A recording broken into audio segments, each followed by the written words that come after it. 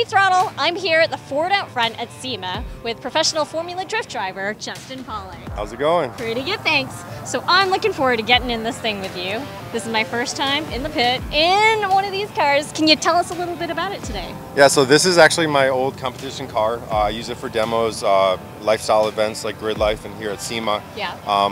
This I competed in from 2016 to 2019. And then later on, in maybe another episode, we'll check out my competition car that pushes over 1,000 horsepower. Sounds good. Well, we'll be watching for that one.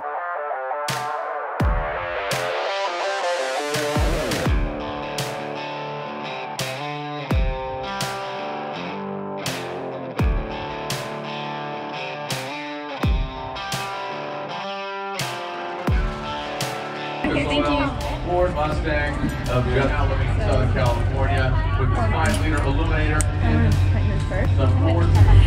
So this means go faster, right? Is that what it is? Yeah, that does.